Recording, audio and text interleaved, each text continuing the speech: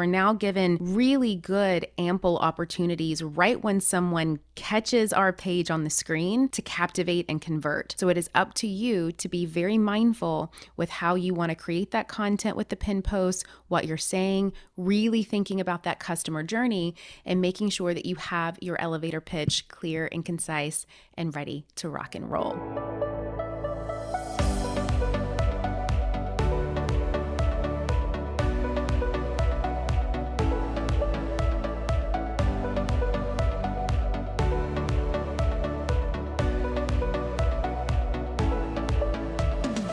Hello, friends, and welcome back to another episode of the Influencer Podcast. I am excited to be here with you today as we dive into something that I know we all love to hate, hate to love, want to figure out, and that is growth on Instagram. How to grow on Instagram and hopefully how to do it quickly and easily. Now, obviously, the name of the influencer and Instagram game has changed a lot over the years. We've all had to pivot, test, tweak, do all the things.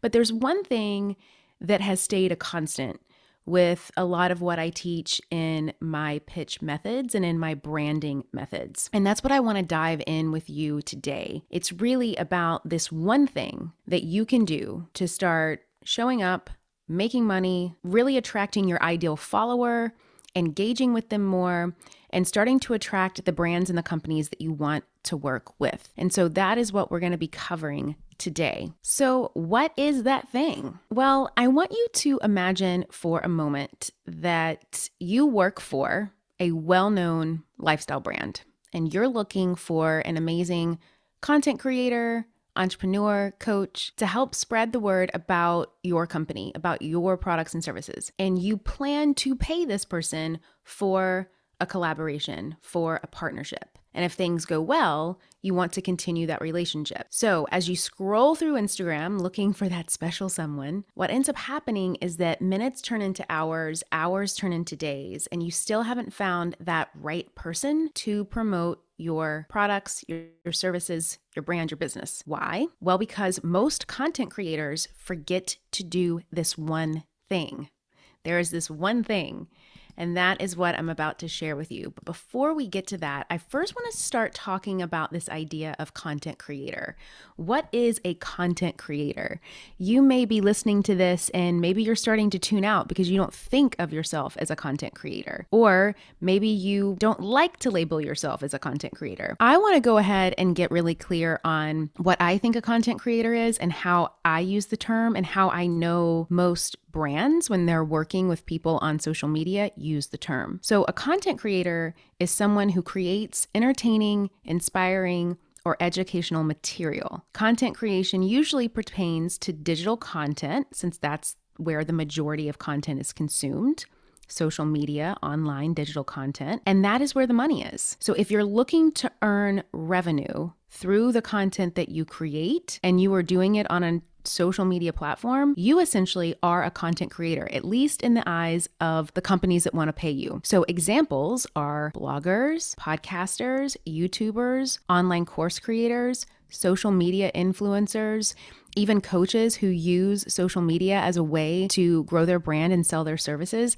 They all fall into the content creator bucket. It doesn't mean that that's all you do, but that in and of itself, if you are any of those things, you are a content creator. Now, when it comes to personal branding and how we're using the content to build our brand, personal branding is the practice of creating a brand around a person, aka you, rather than a business entity. So personal branding is used to help further the careers of content creators by positioning them as an expert within their niche or their industry. So I wanted to get clear on that first because I think that you have to know that distinction before I dive into what I'm about to share. Content creators grow their credibility, their influence, their reach, their business, and their brand by creating a personal brand. That's how we do that. So let's clear it up. Who are you? You're a content creator. What do? You create content. And how do you grow? By building your personal brand. And so with that said, your goal should always be one of these two things: to create branded content, which means content that you are paid to create while growing your personal brand. Those are the two things. You want to create content that you are getting paid to create. That means either another business, another brand, a client, a customer is paying you while growing your personal brand. Now that we have that distinction wrapped up, I want to dive into that one thing that I see a lot of times content creators not doing, at least in the way in which we could be doing more successfully to help us get in front of the people that we want to get in front of. So we're going to go back to my fantasy that I was having. Imagine that you work for a well-known lifestyle brand and they are looking for an amazing content creator to help spread the word about their company. And you are this person, you plan to pay this person for collaboration. And if things go well, you want to continue that relationship. And so as you start scrolling through Instagram, looking for this person, it can get very frustrating because you haven't found the right person to promote your products. The same thing can happen for followers, people that you're wanting to engage with your content. They start to scroll around looking for ideally someone like you, and there's nothing that is captivating them and getting them to stay. Why? Well, because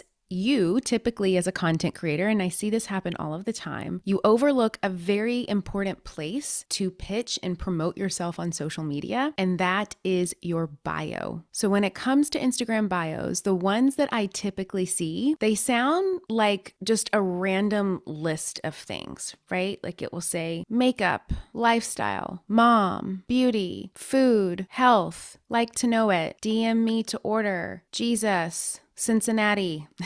What does any of that mean? And is any of it inspiring? I don't think so. Now, some of you may be thinking, oh yeah, I see that kind of bio on Instagram 15 million times a day. Or maybe you're thinking, oh no, that's exactly what mine looks like. Well, feel no shame. Millions of people make the same mistake. So you're not alone in this feeling and feeling this way. And in fact, I think that it's more common than not because we don't really take time to see the value in the bio. What I really feel is so important about this is that Instagram gives us roughly 160 words to connect to our ideal client, our ideal audience, our ideal customer, and really the ideal brands and businesses that we want to partner with and collaborate with. And a lot of times what happens is that we don't really see the front page of our Instagram, especially when it's above the fold like that, where the bio is and where our photo is, as the front door of our brand and business. And so instead of really using that precious character space to share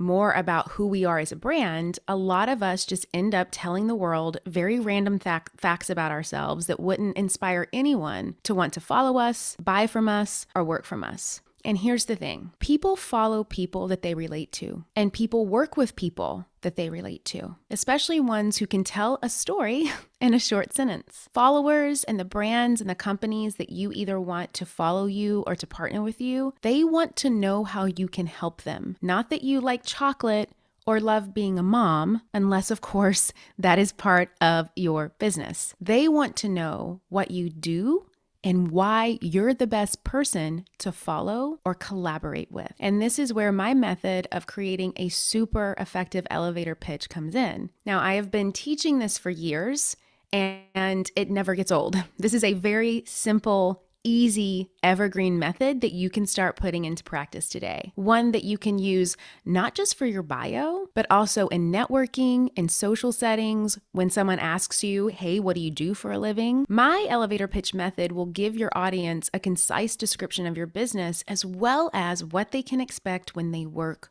with you. And writing it is pretty simple. You follow these 4 points. Are you ready? The first one is who you are. The second one is what you offer. The third is how you serve. And the fourth is why it's important. Who you are, what you offer, how you serve, why it's important. And you want to make sure that you do this, that you answer these questions in a very captivating way. If you want an example of how to do this, head over to my Instagram, look at my bio. You will see how clean and concise it is. I tell you exactly who I am. I tell you exactly what I offer. I tell you exactly how I serve, and I tell you why that's important. And I want you to keep in mind that your elevator pitch will change as you grow. So don't be afraid to update it often. Depending on what I may be working on at the time, I update mine pretty frequently. So I want you to keep that in mind as you're thinking about this. But again, it's these 4 points. who you are, what you do, how you serve, and why is it important. You want to make sure that people are intrigued by following you. They know exactly why they should follow you. What is the benefit of coming on board to your page, to being a part of your community? And it's your job to make sure that you get that across. I want to say, especially those who may be starting out right now, or if you're in this place of a pivot or a transition, using your bio as the front door of your brand and business to captivate will make your growth so much easier. It will allow you to be more clear and concise with the content that you create. It will allow you to attract the type of ideal followers that you want to have in your community. It will allow you to get more traction and more volume happening in your direct messages if that's important to you. And it allows you to make a clear distinction of what makes you different than everybody else out there on the playing field. Now, I want to give you another hack today. This is kind of another pro tip on top of the elevator pitch. Recently, Instagram has given accounts the ability to pin posts at the top of their page, at their Instagram page. So you can have 3 posts that you can pin at the top. Now, I love this feature for so many reasons, but one that I specifically want to chat with you all today about is that you can dive deeper into your elevator pitch in these pin posts. So this is what I mean. Let's say, for example, that you are a content creator and you specialize in education, you specialize in maybe mommy or parenting products, and then let's say that you also, love to work with brands on consulting with things for long-term partnerships. I'm literally just making this up as I go. So here are 3 distinct things that you could essentially offer, not only to the people that you want to work with, but to your followers. And now with the pin post option, we get 3 opportunities to be able to highlight that in a more deeper and connective way. So how you could do that is that you could have one pin post that dives deeper into some of the things that you offer. And maybe this is going to be focused on your followers. When you think about your follower journey, right? They're coming to your page for the first time. They're captivated by your new elevator pitch in your bio. They're curious. They want to learn more. What is that pin post going to say to get them interested to clicking on it and reading more about what it is that you want them to know? This is all about you thinking about that follower journey from the moment that they come to your page to the last thing that you want them to do, whether that is engaging with you, investing in you in some way, chatting with you about something in your DMs. Are you making sure to really pave that path for them so they know what to do? And if not, now's your chance to do that. In a good way and a good place to do that is on these pin posts. So you could have one that is really direct to your followers that shares a little bit more about who you are, what you offer, how you serve, why it's important, why you're excited that they're here, what they can expect from you, and maybe a clear call to action after that. Then you could have another pin post that is specific to the types of brands or companies that you want to partner or collaborate with. If there are certain types of content that you create that typically do really well, you could talk about that there. If there's some sort of sponsorship or collaboration that you have done consistently that works really well, you could talk about that there. This is really about the brand journey. If you are someone who wants to partner with brands, what do they need to know about you to dive in deeper, to make them more invested and interested? And this is, again, where you can take those 4 points of your elevator pitch and then dive in deeper. Or maybe you're someone who also has your own products and services, which means you have your own customer base and you want to create a customer journey on your Instagram feed from the time that they land on your page to some kind of call to action. So don't overlook the power of your Instagram bio and of these pin post options. We're now given really good, ample opportunities right when someone catches our page on the screen to captivate and convert. So it is up to you to be very mindful with how you want to create that content with the pin posts, what you're saying, really thinking about that customer journey and making sure that you have your elevator pitch clear and concise and ready to rock and roll. So I hope that this is helpful. This again were some really easy tips that you can start to use today to grow on Instagram. And I would love to know what your thoughts and feedback are of today's episode.